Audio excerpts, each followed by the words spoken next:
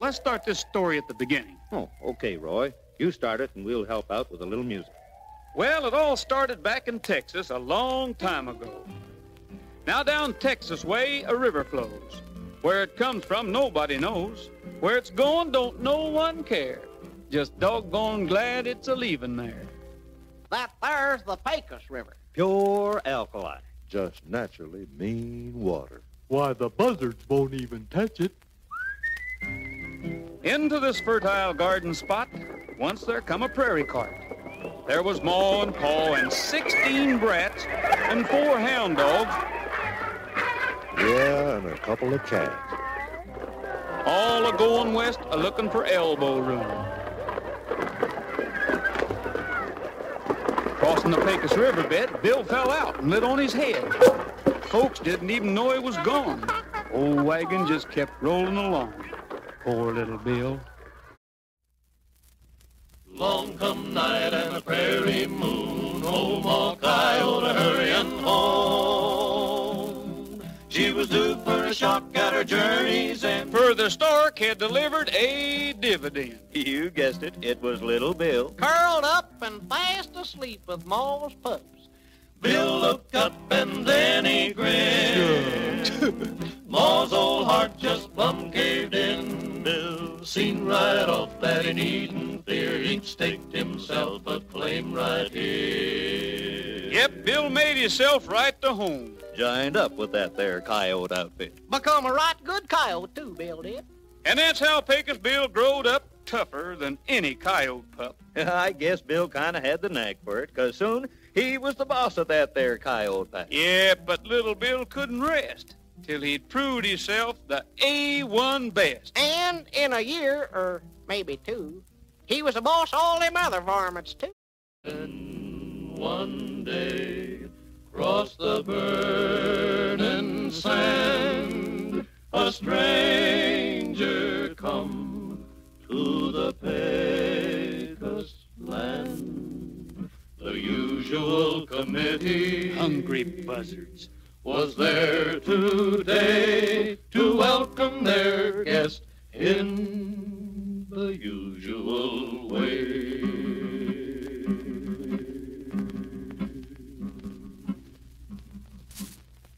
It was a little cold, and that flock of buzzards was all set to make a meal out of him. Poor little feller. Lost, dead-beaten, plumb tuckered out. But still full of spirit. And he was putting up quite a battle. Now, 50 to 1 weren't no fair fight, but 1 plus Bill made it just about right. Them graveyard chickens was scattered plumb to the furthest corners of Kingdom Come.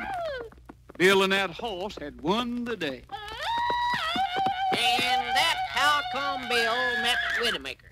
Yes, sir, it was the beginning of a beautiful friendship. Once he roped the raging cyclone out of nowhere. Then he straddled it and settled down with ease. And while that cyclone bucked and flitted, Pecos rolled a smoke and lit it, and he tamed that ornery wind down to a breeze. So if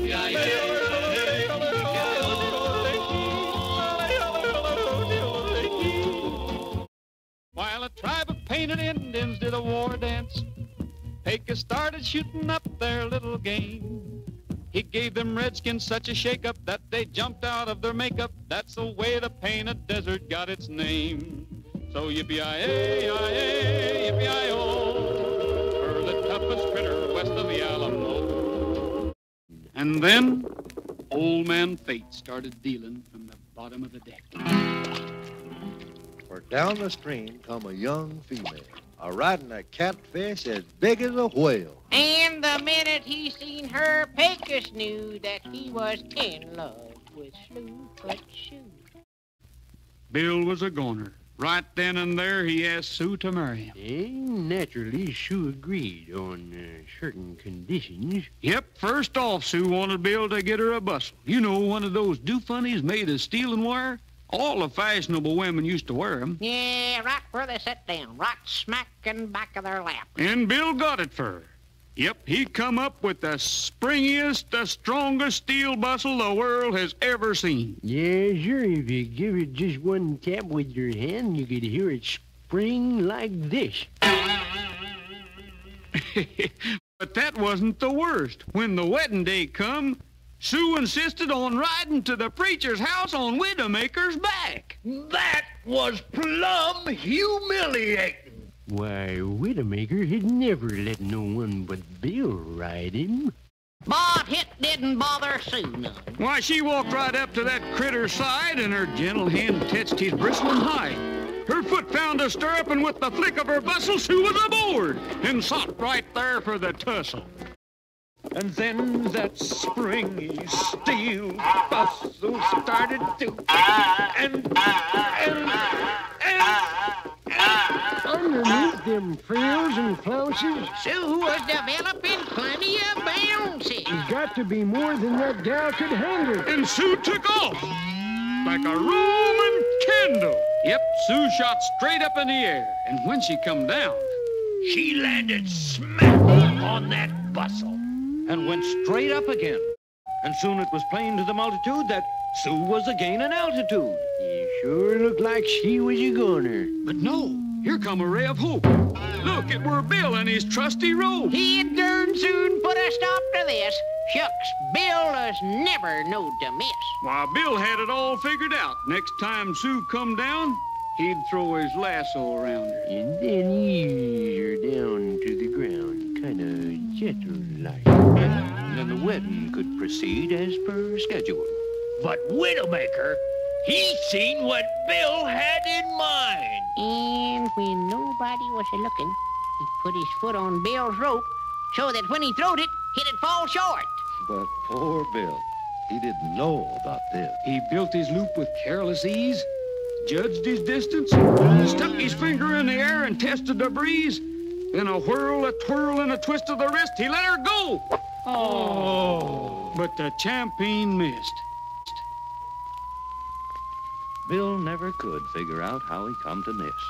But Widowmaker, he knew. And as for Sue, she was off again on her heavenly flight. Up, up she went clean out of sight. Till far out into space, this unfortunate maid finally come to the moon. And that's where she stayed. Move along, blue shadow. In the state of Texas, USA, life still goes on in the same old way. And the Pecos River still flows on, but the greatest cowboy on earth is gone. Yep, Bill went back to the coyotes, but he never forgot Sue. And every night when the moon riz high, he'd lift his voice in mournful cry, bewailing the fate of his lady fair, his long-lost love in the sky up there. So painful was his grief to see, the coyotes joined in out of sympathy. And that's how come to this very day, coyotes howl at the moon that way.